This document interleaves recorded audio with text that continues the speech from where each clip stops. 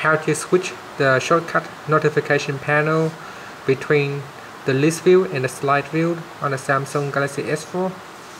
So if we slide down the notification panel from the top of the screen, you can see here by default the notification panel is in the slide view, so you have to slide across left and right to view all the options.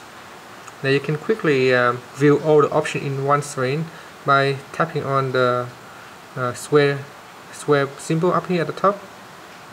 You can see immediately all the icons is listed in one screen. So from here you can quickly enable or disable any of the options available.